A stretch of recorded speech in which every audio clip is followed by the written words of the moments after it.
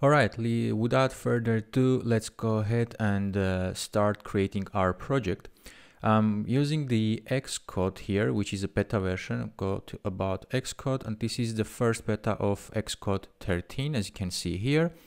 If you are watching this in the future and there is a newer version of Xcode beta, make sure you download the latest version, or maybe the proper version of Xcode 13 is out. If you are really watching this around in September, October, make sure you download you use the real version of the Xcode. Anyhow, you should always get the latest version of available Xcode from Apple. So when we start our Xcode, we create a new project. We have to select the iOS, choose the application here, click on next. I'm going to call my application, let's call this loan, and I'm going to say CD for CoreData, because this is what we are going to use for saving our loan information. You could call it something like loan tracker or something else, but since I have one application called loan tracker on my computer, I don't want to mix them. So let's call this loan CD.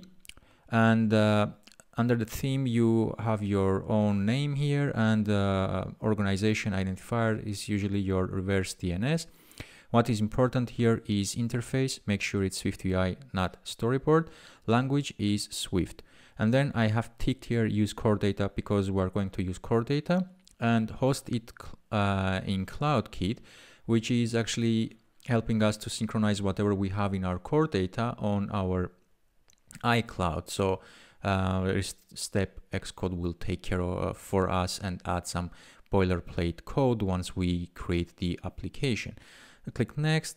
It will ask you where you want to save it, and I'm going to save it on my desktop. And click create.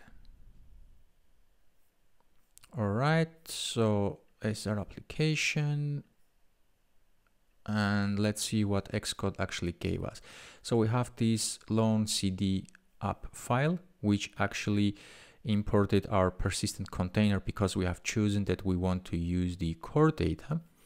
And also it adds the persistent container to our environmental object for our managed object context. So we have access to our persistent controller throughout our application. So we're injecting in the top level of our application.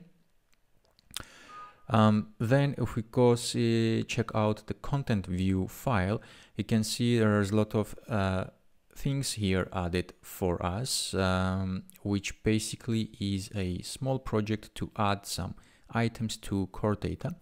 Let's actually run this on an iPhone 12 Pro simulator to see what our application looks like. And while Xcode is running the application, let's see what functions here we have. So we have a delete function that helps us delete our items from our CoreData. And we have add item that helps us create an item in our CoreData. And this part here is actually our view, and we have a list that shows all the items from our CoreData, and we have on delete on it, so we can actually delete the item. And the toolbar is basically a button there, which has an edit button, which will allow us to go into delete mode, and also an add button that will create a new item. Also at the top here, you can see we are getting access to our environment object and getting hold of the view context, which is our manage object context.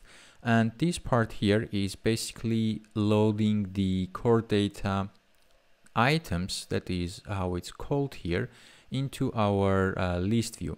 So let's see what we have here. This looks like it's still running. It hasn't opened the application yet. So let's get back to our file here and look another file here called persistence.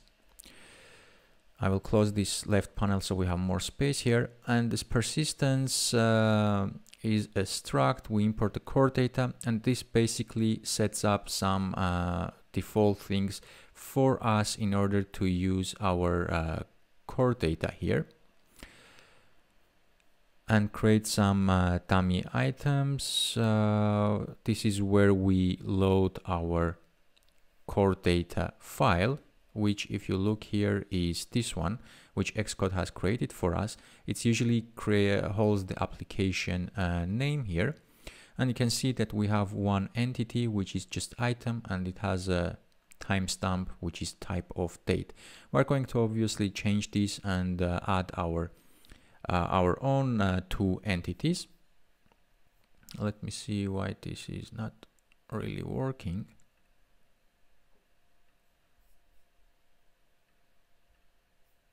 Right, so our preview loaded, which is actually the information in our preview is coming from our persistent container here. This is the part for our preview.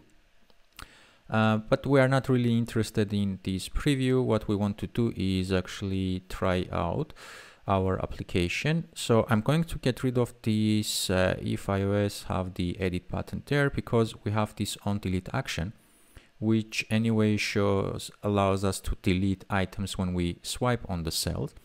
So let's get rid of that and run our application one more time on the simulator. And yeah, there is one more thing I want to do, wrap all this in navigation view. Let's cut everything out from here and put it inside our navigation view and run one more time. Now we have our plus button, and if I click that, it's going to call our add item function. And if we check on add item function, it just creates a new item, which is a type of item using our view context, because this is a core data item. It's not a simple class or struct. So we need to initialize it this way. And then we just add a timestamp of the current date. So let's see, if I click on add, it says item add, and we have the date and the time of each time I click on add item. And it automatically gets updated thanks to this fetch request part, which basically is linking our core data to our view. And every time there is some new item, or even we can slide one to delete, if something changes in our core data, it automatically refreshes our view and our list here that is displaying our items in the for each section. You can see that for each items, which is the array here, it holds array of items. We use each item and then we create a text which shows on these timestamps. So let's go ahead and do some cleanup, because most of this code here we don't really need. I'm going to let's see what we have here. Let's start from our persistence container.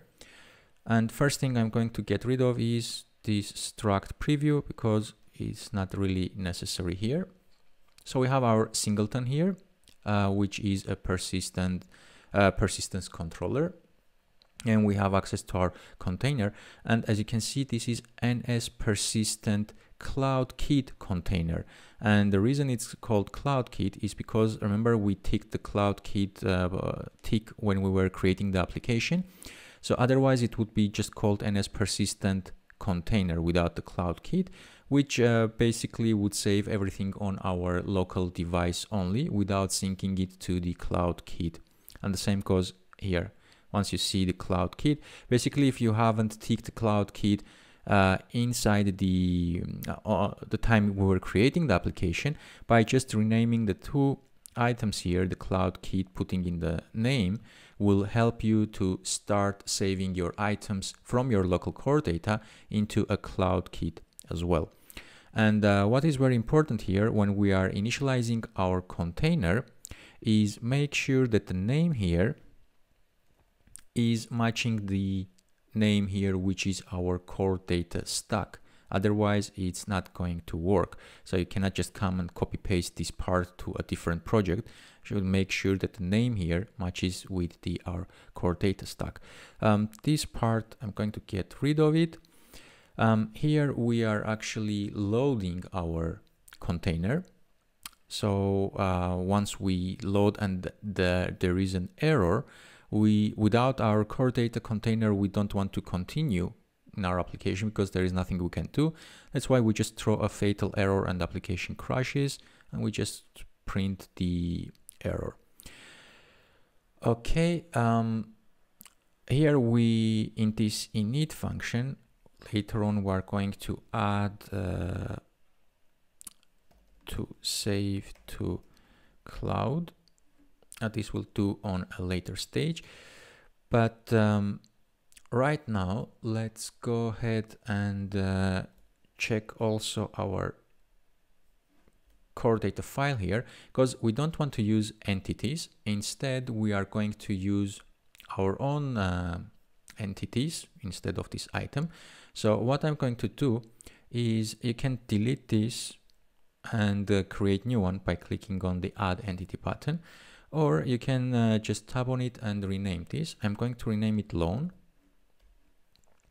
And attributes of our loan is going to have a name, and it's gonna be type of string. Then you can click on this add button to add another attribute, and this is going to be amount. This is the amount we are going to take, so it's gonna be a double.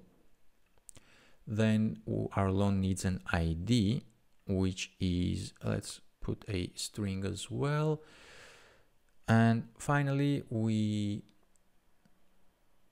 need to put the dates. So we need to take a starting date of the loan and the due date of our loan. So let's call this start date, which is type of date, and then our loan will have due date, which is a type of date as well. Amount, let's rename it actually to total amount. But this will be our total loan. All right, we have all these 5 attributes for our loan. Let's add another entity, and each loan is going to have a payment. So we call this payment. So every time we insert a payment for our loan, we are going to create a payment object, and this will be saved as a payment for that specific loan. So in our payment, let's select now, we're going to add attributes for our payment. So what we want to have is an amount, because we want to know how much we paid. This is going to be double. Then we want to know when we paid this. So let's call it date. And it's type of a date. Each payment is going to have its ID. Let's put this a string. And in order to understand which payment belongs to which loan, let's give it an attribute of loan ID, which is going to be a string. Right, so these are our 2 entities, loan and payment. We also can create connection between them. The easiest way to create connection between your 2 entities, if you go to the editor style here, it opens like a map here, and you can take one entity, control click and drag to another entity, which creates a connection here. Once you do that, you can jump back to your editor, and if you select one of the entities here, like loan, we have relationship, and this relationship we are going to call these payments, plural. And the reason we call it payments is that each loan can have multiple payments inside, but each payment can have only one loan. So let's call it loan. Just by adding an extra S there doesn't help to understand that it's one too many connection. So in order to tell this to our Xcode that this is one too many connection, when we select our payments, we are going to open on the right side panel, and here we have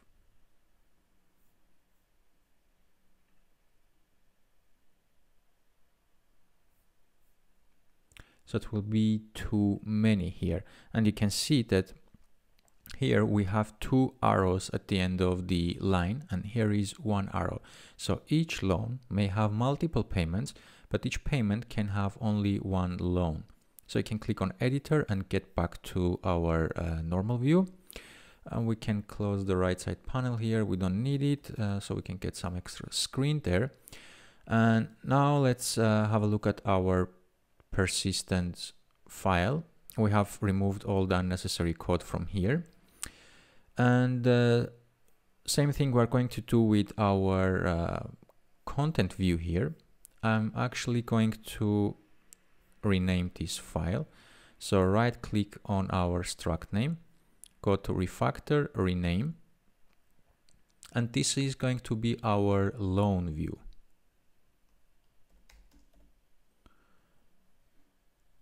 Loans view.